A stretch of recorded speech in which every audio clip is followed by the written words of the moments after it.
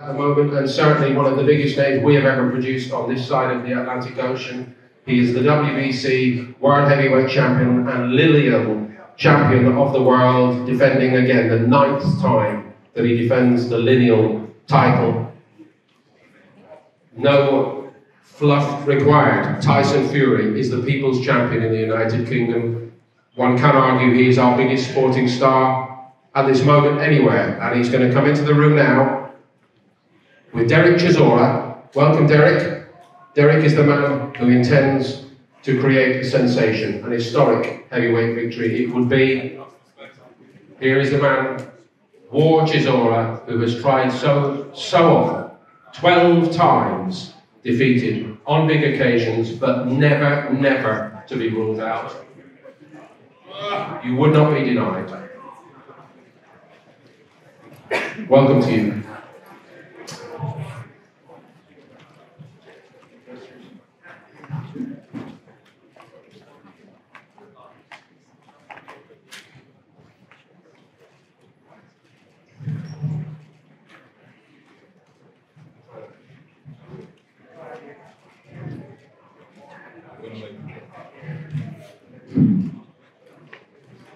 Okay. Tyson is on his way now. Well done, Eric. I didn't know you were doing tradesman's qualification as an electrician, but it did come in useful there. Thank you very much indeed. While we wait for Tyson, let's get started with you. How are you? I'm fine. Are you relishing fight week yet again? Yes. Is this going to be one of those press conferences when you're going to try a few tricks, including hanging the presenter out to dry? Yes. Oh, thank you very much indeed. I didn't know. I have quite a long list of questions actually, because I knew you'd do this to me today. How did you get this job against Fury? What happened? By phone call. Okay. And had you campaigned to get it? Or did Tyson call you to say, I've got a nice bit of work for you? Why? Both. Was there ever a moment of doubt that you might just be left to watch Fury fight somebody else this time? No. Were you already in training with Tyson Fury in mind? No, I was in my garden. Very nice garden it is too, very Swimming. So it was late summer, early autumn? Yes. Okay. And, sorry, you were going to actually say more than 3 words there, Larry. I interrupted you. Are you taking this fight because you know you've got something that can give Tyson Fury a problem? Yes. And what is that? Me. How are you going to make that into one of Chisora's greatest nights and an historic victory? How are you going to do that? Just. Okay. You're going to get his verdict in a moment. You even smile when you see it because, you know, on one level there's such respect between the two of you. I don't dare I even say. Well, let's get it on then. Come on. Campus here. You don't need me to introduce the WBC World Heavyweight Champion, defending the title again. It's not even on. 1, 2. Hello. This one. That's all right. Is this mic on? No. It's on now. Can I get a fucking cheer? What? You come in, you think of us like a featherweight champion or something then, not the heavyweight champion. Come on. That was pathetic. So what? How are you? Oh, I'm alive and well, kicking, handsome as ever. You look great. Fantastic. I'm in great shape, great spirits, ready to rock and roll. Big Dan's on stage with that coat on. You look Dan. Big Dell's up here, Big Kevin. What an opportunity to be boxing on this all heavyweight card. You know, 2 world heavyweight titles. Can't get better than that, I must say. Fantastic promotion. Where do we start with the relationship between Tyson Fury and Derek Chisora? You have fought twice, 2 tremendous Fury performances. Why this job now, Tyson? I'll tell you why. Because whoever fights Derek Chisora is in for a fucking good fight. That's what we know, that's what we're prepared for. And he was available, ready to rock and roll, stepped up to the plate, and bang, here we are. at Tottenham on Saturday night. Going to give it down, throw down to the fans right before Christmas. It's like a Christmas cracker.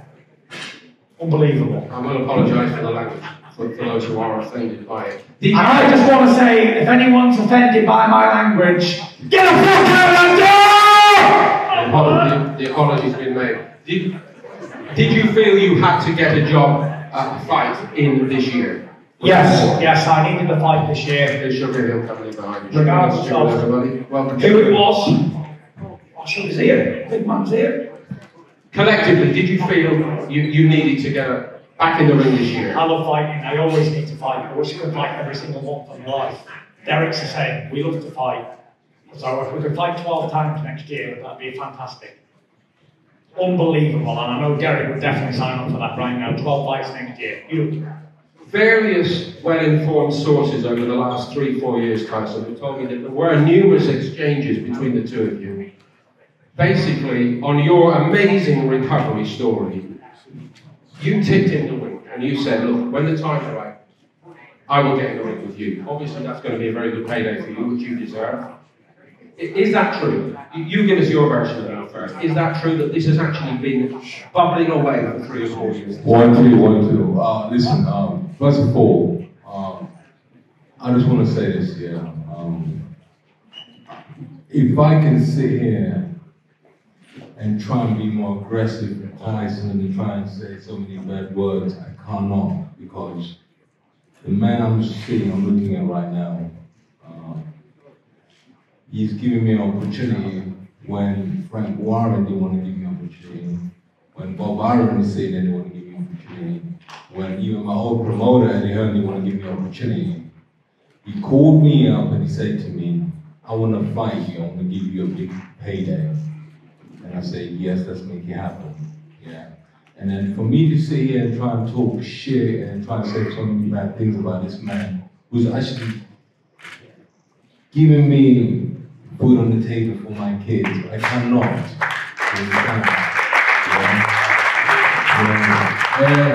All these guys in the game, Frank, all these guys, they didn't want me to be on this stage. You understand? They didn't want me to be on this stage. I can hear the reporters been writing so many bad things, but I don't care. But come on Saturday, I can guarantee you this: friendship will be out the door. Me and this big man, we are gonna get it on. Do you understand? I'm not gonna try and hold back for anything. Do you understand? So come on Saturday, we are gonna go to. I'm gonna go to war. Yeah, I'm gonna come. There's no two ways about it. As I said before, I want to take what's his and make mine. Physically and mentally. This is what I want. You understand? Yeah, so it's okay for everybody to say whatever I want to say, but I'm really truly, I'm in the ring, he's in the ring, it's only two of us. You understand? So for me to sit here and try to slay the Furies, I cannot.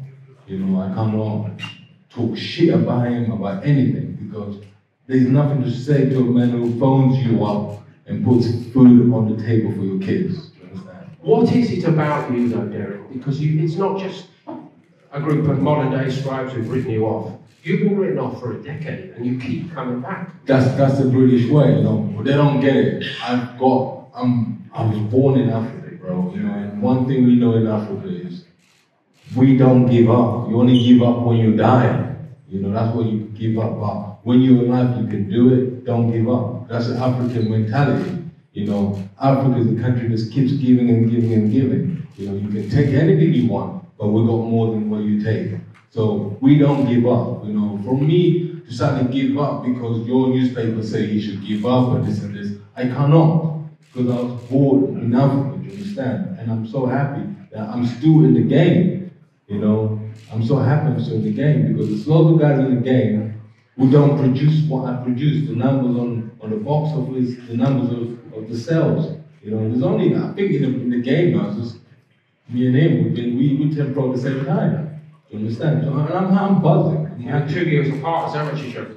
Yes, 22 yeah. years. Now, admiring this man as we all do, there is a perception at the moment that it's possible that Tyson Fury, the boxer, is actually getting better even now. So how are you going to stop that Tyson Fury from just marching right through you? Mate, that's between me and my training camp. What you said? I said, that's fighting talk. Nice fighting talk. Don't worry, I won't be anywhere near it. It's up to you guys. Bang! Take that. How are you going to do it? We shall see. Yeah. How many days you got left now? 2.5. 2.5. You should tune in. Buy the box office, buy the papers. I can guarantee you, you are going to love the whole show we're going to put up. I'm not going to lie to you. It's not going to be a stinker. It's going to be a great fight. His last fight in Wembley was a shitter, but this one is not going to be that. Yeah. Champ, I spoke to your father, John, this morning, and I know that when you're not training and working and thinking about the next fight, you guys spend so much time looking at the history of boxing, and so you have a very keen understanding that things can go wrong. Yes. And it has happened and happened again. How are you going to prevent it happening to you? I'm doing what I love to do, getting paid to do what I love. I take my career very, very seriously, as of late anyway, the last few years I have. I'm looking forward to it. Cannot wait to get out there, put a show on and entertain. Like Derek said, come Saturday night, there's no friendships, there's no friends in business. And this is a business transaction. So we're going to go in there, punch the fuck out of each other, and then afterwards we can have a nice little sandwich, a cup of tea, whatever he wants. Not a problem. But while we're in there, we're in fight mode. We're going to put on a good show. And listen, as I hear all these critics talking bullshit, who basically never took a punch in their life, but in a two-horse race, never underestimate anybody, because anything can go wrong. And as we've seen many, many times in the past, when champions overlook their opponents and think, you know what, I'm thinking about other names, I'm thinking about other big fights, and then you got the opponent training away nice and steadily under no pressure, goes in there, knocks the motherfucker out. Seen it time and time again. But for me, that will never happen, because I train very hard and I respect every opponent that I've ever faced. I give 110% every time I'm in the gym. I put in 9 weeks of training for this fight. I've never had sex for 6 weeks. I want to come in there like a ramping rabbit, you know. And I want to just put on a good show, you know. Derek's going to come and knock me out, and I'm going to come and try and knock him out. So there we are. It's going to be on like Donkey Kong. There's nothing more to say. Like I said earlier in the first press conference, like, why did you fight Derek Chisora? Because you beat him twice already. The thing is, like Derek said, there's a lack of names in the division. There's plenty of depth in the division. There's 1,000 heavyweights in the world, but there's lack of household names. I could have fought somebody, I don't know, 34-0 from I don't know where, some foreign country, and everyone was like, who the fuck is this guy? Well, you mentioned Derek Chisora, they know who Derek is. For good, bad, they're in different reasons, controversial, whatever. They all know who he is, and you know, both know, so we're going to put on a good show. And here we are, we sold about 60,000 tickets at Tottenham. So it's very much interest right before Christmas.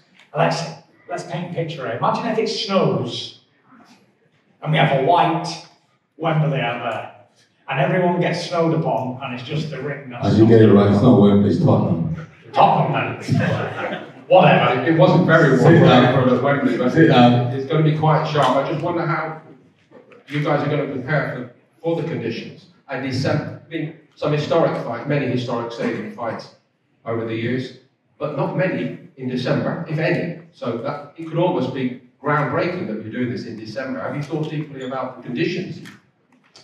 I'm an all-condition boxer. I think when you're going towards the ring, you don't feel anything. If you don't feel punches in the face in the boxing ring, you definitely ain't feeling the cold. Adrenaline's going, you're ready for a fight, you're not going to be feeling the cold. You're in there to do a job, get out there. What if it makes you wait? Dillian White had to wait a little while at Wembley. I think I have to wait, don't I? Some would argue you spent your life waiting for an opportunity like this. Mate, lifetime's about waiting, you know. Before you get married, you look for the right woman, you wait, and you find the right woman. You know, if he wants to take 20 minutes to come in the arena, I'm cool with that. I've seen it before, I don't mind. You know, it don't really matter. What matters is this year, for me, I don't really matter about waiting. I want to be in front of these 60,000 I'm buzzing. I'm ready to put on a show. I'm gonna wait. I'll wait. He's a champion. So wait for the champion to come in. If he wants to take his time, he can take his time. I won't make you wait. I'll be running to the ring like the Ultimate Warrior. Please flat out, sprinting. Please run to the ring. Do whatever you want to do. Come to the ring. Just get it on. That's all. I don't mind. Nothing phases me. Do you understand? I'm cool. Derek, thank you very much indeed for being with us. And if you don't mind, the last word should go to the champion.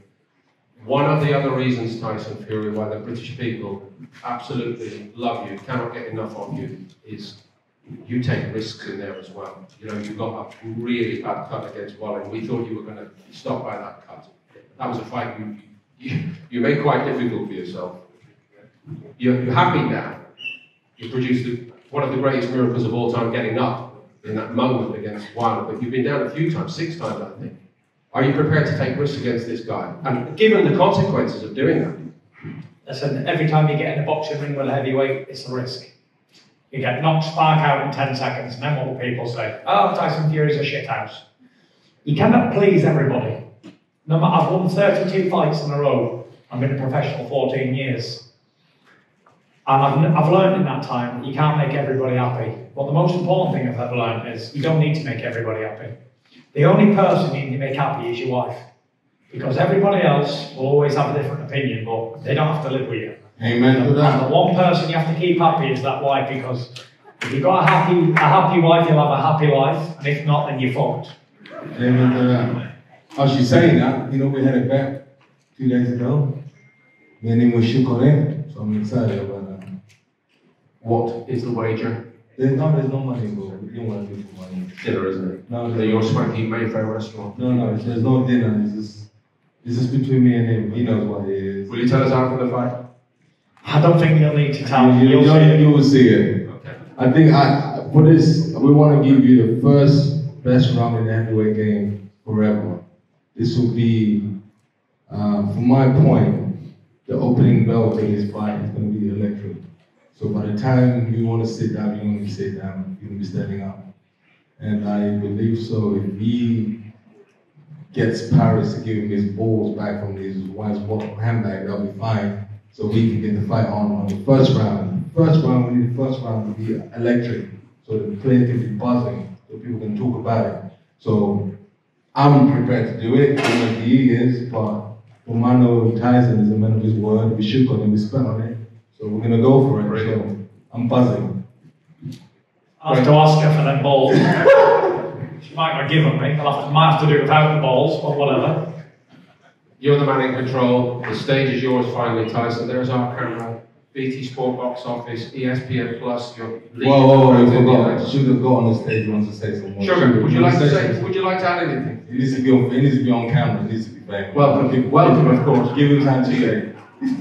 Well, first of all, I'd like to say, and I would like to say, and also, it's not his first rodeo. He won't be phased by it. You know that phases me. that was good. I am champ. Okay, let's go back to. I'm joking. I might let one go on there later on. I'm joking. I apologize. He's not with it. Sugar Hill, over to you. Oh, that's everything okay. Derek spoke very well of me, so I'm very appreciative of that. Okay. And yeah, just happy to be here with these two guys and everybody else. And just it's time to face off now. Another big event. Another big event. Oh, you don't want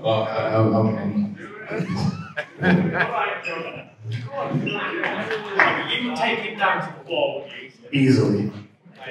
Listen, his guys were standing outside the back. Daniel, deal with this guy quickly. He's an American guy. Deal with this guy, Daniel. Daniel, your brother talking to you right now. Deal with this guy. Sugar, let's leave that as a secondary debating point for after the fight, shall we? I'd like to ask the WBC World Heavyweight Champion to close this show. Again, our camera over here, Tyson. BT Sport, Box Office Saturday night, ESPN Plus, Camera. global audience. Tyson, please tell everybody what we are in for on Saturday. Okay. Saturday night, you're in for a treat. Tune in. All right, Tyson Fury, WBC World Heavyweight Champion, Derek Chisora on this occasion challenging. Thank you very much indeed. Kevin Lorena, thank you very much indeed to you. And what is your number, man? WBA Heavyweight Champion. Thank you everybody for joining us here. As close as one can get, then we'll ask you to politely face off. Thank you everybody, good afternoon.